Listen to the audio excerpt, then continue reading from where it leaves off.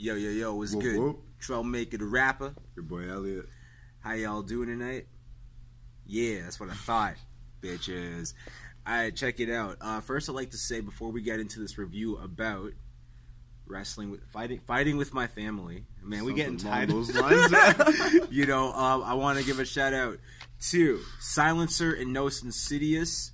We went to Smiling Buddha today. This show was put on by Afton Shows, and it was the first time that they performed any of these songs live. And so we got to see a very golden performance. I want to just also say, just take a quick side note.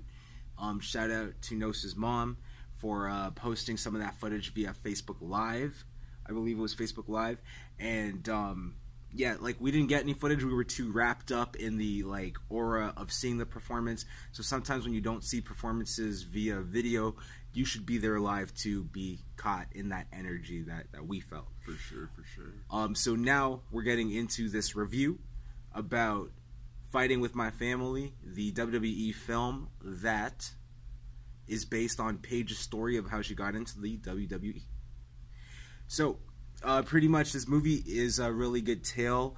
The casting for... Fucked up. I was actually going to say, the casting based on what we saw on the credits. They got the mom look down. You know, they got the dad look down, although that dad in real life aged a little more. Okay, hold on. Yeah, no, the dad in the real life, the afterwards clips was a bit older up there in age, as to where the actor who played him reminded me of an English version of a fucking what's his name, that hillbilly, Larry the Cable Guy. Okay. He reminded me of an English version of Larry the Cable Guy. Let's get those two on a fucking comedy stage together, yo. Shit. Yo, you heard it. You heard it. Make it happen, world that watches this. Yeah, straight up. What I'd like to also say is that I kind of wish that AJ Lee was actually AJ Lee. Yeah, because we were sitting here yo, we're pumped right now, even though this is Paige's story. We're pumped, and then it wasn't AJ Lee. We're like, Urgh. Also, if someone watching this review could let us know, was that Carmella making a cameo in this movie wearing the green, and out of all the girls that Paige got to partake in the training of wrestling training with. aspect, yeah. Before the NXT. Also, answer this question: who the hell did who fell off a 30-foot cage for The Rock? Yeah. Who is that? Is that The Rock just talk a shit for a movie, or is that supposed to be a reference to Mankind and The Undertaker? You know, or I think Undertaker? or Rikishi getting thrown off the Hell in a Cell. That was Mankind Undertaker. Yeah, that was also Hell in a Cell.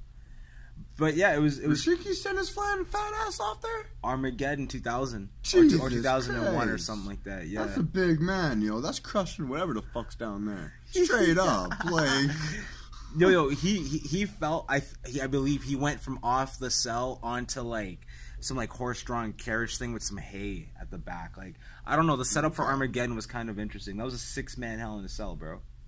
Anyways, back to the Paige story. Yeah. So part 2. Yes, part 2. Because I don't have any space on this phone. Never does. Don't worry. It's nothing new. Basically,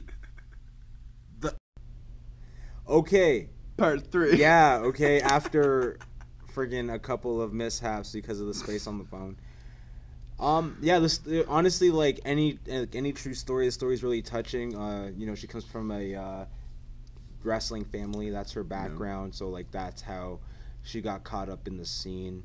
More or less, this movie was supposed to be about Paige's background, before just before her wrestling and her debut, right? And it was pretty good. I'd say they could have they could have saved so much money by using the WWE and the superstars for the namesake, at least. You had Big Show and fucking Sheamus in there and The Rock, obviously, but why not actually use any of the old talent? Like, why not use any of those people? Personally, that's just my thought. But yeah. Yeah, yo. So no, that's some good feedback. I'd give this movie like a 70% because it was short and sweet and like it got to the point. What do you like percentage wise? I'm gonna say 60 for me. 60. All right, yo. Because I have like no phone space, that's our review. Talk to you guys. Whoop whoop. Whoop whoop. Peace. Monica. Yeah.